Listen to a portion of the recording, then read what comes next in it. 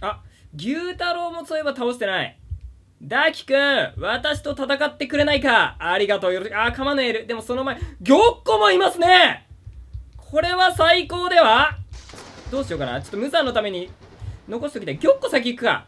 玉子先行こう。やります。しかし、いって、なに、やめな、やめな。痛い。なに。近くに誰かいる？大丈夫ね。そして、玉子すまないが、お前は、より一化すれば楽なんだよ。すまねえな。さあ、勝負だ。より一化、玉子くん。君の飛び道具は効かないので。あれどうした？おい、戦おうぜ。危ねえ。ちょっと待って、どこに痛い。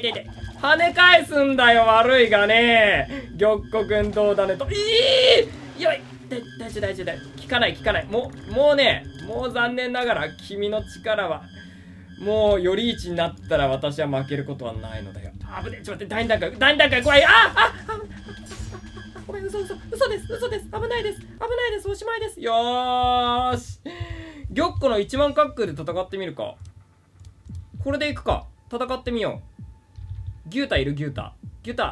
どこだ？これか。これでいくぞ。勝負！おら！さあ、牛太郎。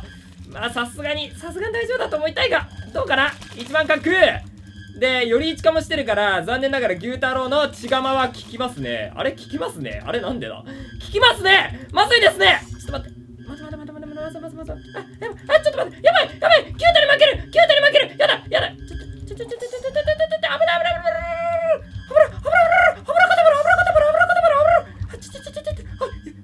大丈夫だ！ヒーリングかける当たらなかった！終わりだ！危ねえ。あ、めっちゃ血ゲットした。やった。4個ずつゲットしたってことか。よし。危なかった。しかもあそこにも血がいる。私に血をくれ、血を。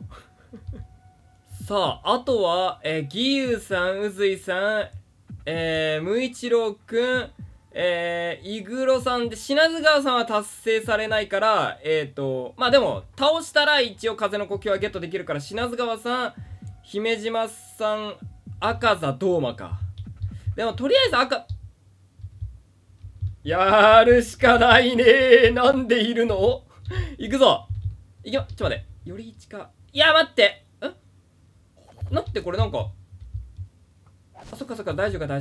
これ、あざもんだから大丈夫かな？より一化されないけど、行くか！勝負だ！ほら！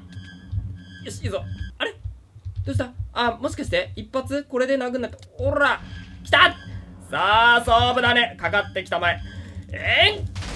円弧！ほら、円弧で戦ってやるよ、赤座くん。円弧！よし。そして、待って、ごめん。話し合おう。煉獄！よし。どこだいた。登りへ！やばい！ちょっと待って、助けて！ごめん！嘘！冗談！何言ってるの？冗談に決まってるじゃないか。どうする？待って。大丈夫。ふっ！飛びなさい。やばい。大丈夫か？どうする？とりあえず。よし、国士臨天で、これ国士臨天の強いとこね、もちろん多段ヒットもあるんだけど、吹っ飛ばせるんだよね。結構。国士臨天最強。しかし、そればっか使っちゃいけないから、もちろん別のも使う。円弧！ほら！その場で適した戦い方をせねばならん。どこいた？来た瞬間来た！いけ！円弧！どうだ？倒したか？よし！首取ったぞ！あとは、来いよ。煉獄！ほら！よし。なんとか耐える。あとは耐える。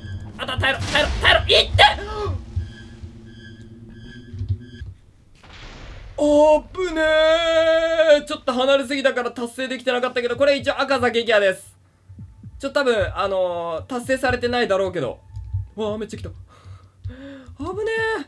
結構やばかったな。まあ、言うて国志望もそうだよね。さっき国志望に勝てたのは、かなりダメージを負っていた国志望を倒したからであって、普通に単純に戦ったわけじゃないからな。よし、これで赤座様の術式、使える。から、どうしようかな。ちょっと、かなり、何使うべや、これ。血釜とか使ってみる？もうこっから結構もう血気術を多めで使っていくか。で、こんな感じ。これでいこう。いくぞ。改札。羅針。からの。で、最初これ殴んないといけない。ほらそして、空式。よし。あっ空式。よし、いくぞ。乱式打ちたいな。乱式。よし。で、どこにいる？どこに？一回、ちょっと待って。いった。ほらより位置ができてない。より位置ができてないのが厳しい。ミスった。炭治郎の刀でやるべきだった。今のは。ほらよし、二輪かけろ。そして、6連。ほら来いよ。血釜。どうだ、血釜は。原作再現ぞ。来た。血釜。なんだ、強いぞ、血釜。血釜強い。どうま様。あなたと戦いたい。私はあなた様と戦いたいでござる。どうま様、戦いましょう。いくぞ。せい。ほらさあ、血釜で。何、血釜を避けるだと。痛い。血釜避ける、この人。やば、ちょっと待って。ほら国士臨帝しか勝たん。国士臨帝、近場国士臨帝が強すぎる。で、国士臨帝。できれば、忍さんの使いたいな。これ。いって。ほらよし。できればね。やばい。一回逃げる。こういう時は逃げる。危ねえ。そう。ドーマ様の菩薩は確かに強いんだ。痛い。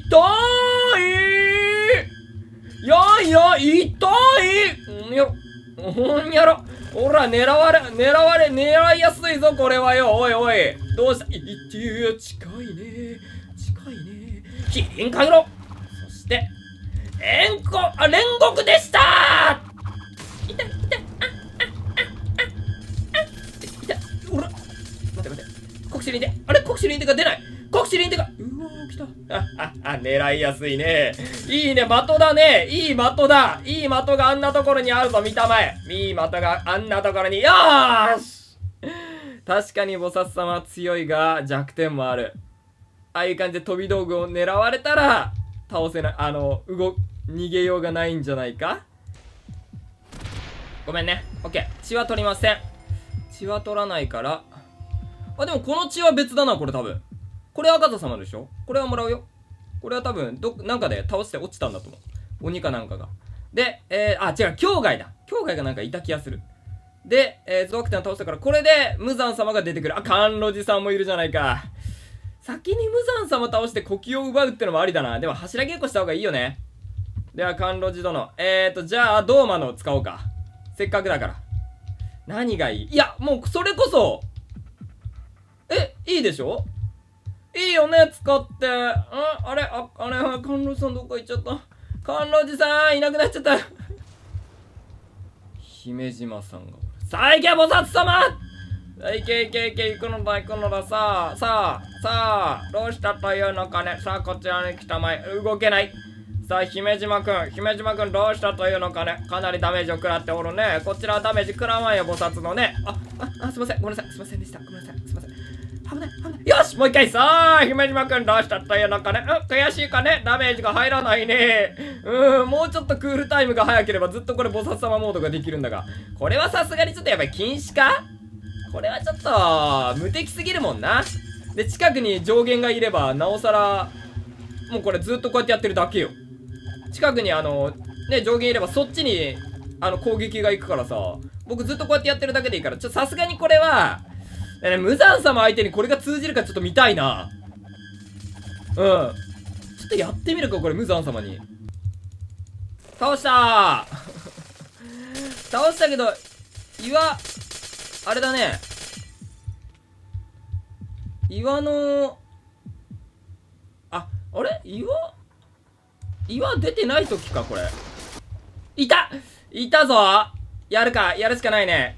これ最終決戦かもしれないので、まず菩薩様でちょっと戦ってみるか。いや、どうなんだろう。菩薩様やってみよう。勝負だ、無惨様。いざ。無惨様いけ。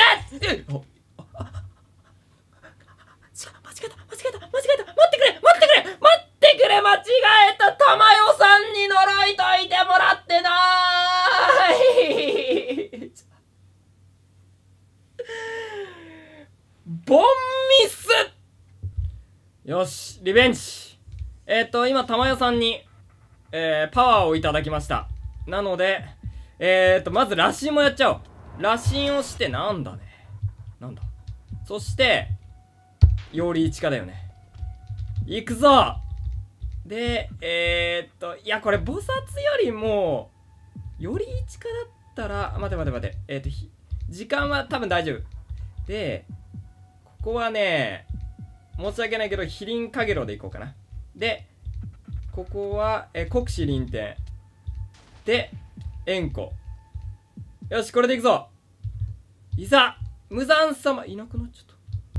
無惨様。あ、戦ってる、ラッキー。あれ、姫島さんと戦ってるラッキーだぞ。これ。待て。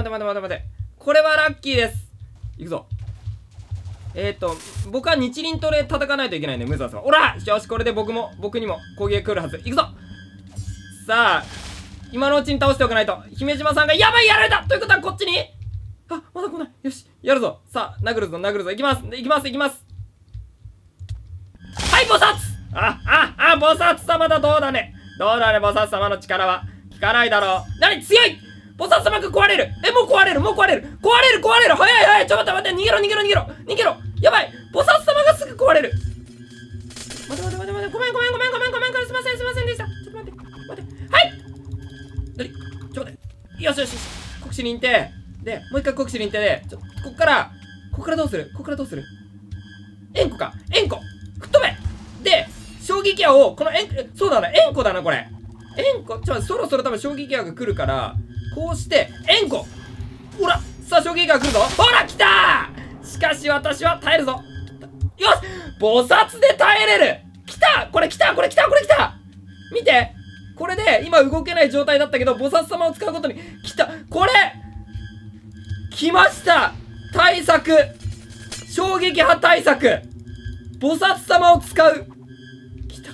なるほど、これがあったんだ。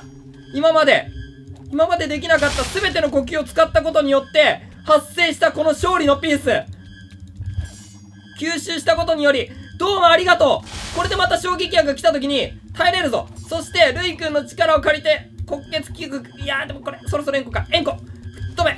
同じ技ばっかり使って申し訳ないが、ここは円弧でただヒットさせてもらう。円弧がやっぱり強い。で、衝撃矢が来た瞬間、来た菩薩。よーし菩薩で、食べる。痛い。耐えろ。菩薩耐えろ。で、鬼殺隊を食べまくって、やばい、体力が残り148、143。さあ、よし。オッケー。体力、マックスまで来てる。よし来た。そして、ここで、ルイ君のけ。よし、来てる、黒血。そして、行くか、ちがま。よし、いいぞ。攻撃頻度は最高。いや、でもこれ火力は、ルイ君なら、火力的にルイ君行こう。いや、待って、そろそろ、行くか。飛輪かけろ。よし。で、はい。いける。円弧。ほら。よし。あと一発。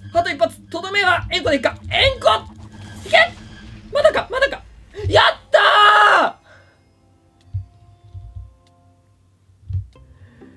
どうもありがとう。やばい。危ねえ、今どういたしましてっていう寒いギャグを言うとこだったよし、これで無惨倒せた。勝てた、無惨に。しかも新しい倒し方を覚えましたはい、ということで、ちょっとね、鬼の王はですね、まあ正直無惨よりかは、まあ最初から変形してったら別なんだけど、まあ無惨様勝てればもういいかなということで、とりあえず今回、鬼の王もね、今後、強化が、まあ入ると思いますので、その時にまたちょっと鬼の王も倒していこうかなと思うんですけど、とりあえずもう無惨を倒せたのでね、いつもなんかおまけになってしまうので、今日はもうこの無惨を倒して終わりということにさせていただきます。そして、すべてのちょっとまだね、残念ながら柱というか、ギールさんと無一郎くんとかはちょっとまだゲットできてないんですけど、もうほとんど、まあこれ赤座は一応倒しましたと。ほとんどの血気術を、まあやられた時にちょっと使える血気術のみ残して、クリエで出してたんですけど、でもやられる前はほとんどの呼吸、そして血気術を、手にすることができました。はい、ということで、鬼の王いるわ。多分でも勝てちゃうんでね、言ったらあれだけど。多分さすがに勝てると思うので、今回はこの辺りで終わりたいと思います。ということで、じゃあお疲れ様でした。やったー、マジで嬉しい。バイバイ。